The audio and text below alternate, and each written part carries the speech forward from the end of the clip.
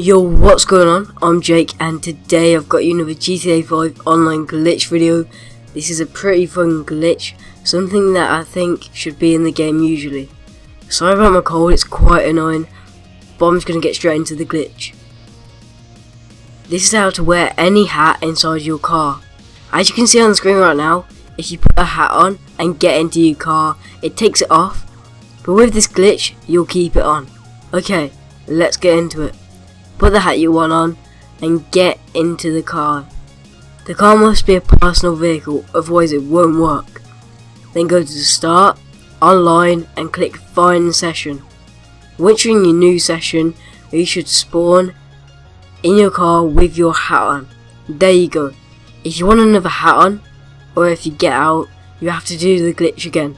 Pretty simple, and it's not the best glitch, but it works and it's quite fun.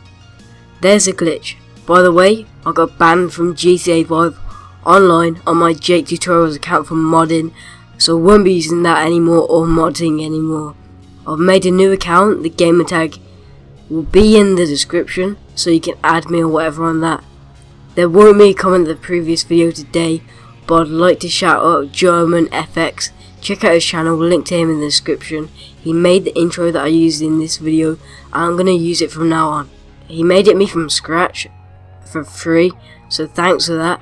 He also makes amazing intro templates for other people to download and use on his channel, so you could go and get one of them yourself. If you want to buy one off him, search him up and try and contact him. Comment to be comment with the previous video in my next video. Thanks for watching, and I'll see you in my next video. Bye.